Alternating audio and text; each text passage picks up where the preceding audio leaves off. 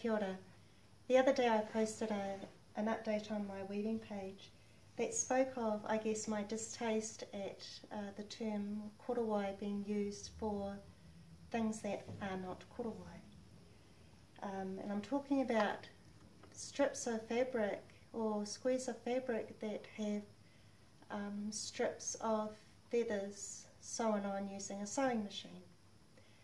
Unfortunately, there are some weavers who thought I was talking about the materials. It's not so much the materials that I was showing my distaste at, it was the use of a sewing machine and using the term korowai when speaking of these blanket type things. I just felt that using the term korowai was belittling, or it was taking away the specialness of a garment that could take up to 9 months to weave by hand.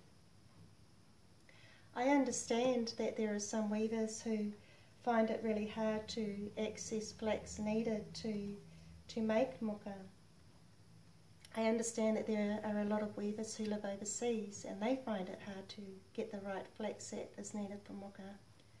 I'm not a muka snob. I'm not against cotton. In fact, I'm weaving with cotton now. I'm weaving a hieke or a rain cape for one of my sons to wear as a kaihoi when he's on the canoe, so a paddler on the canoe. And I can't be too precious about how he treats it. I can't worry about him getting off the waka and taking this off and leaving it on the riverbank so he can go and do his thing. I have to be practical about it all. And so I have no problems at all weaving out of cottons. So I hope that clears things up. Yeah, okay, kia ora.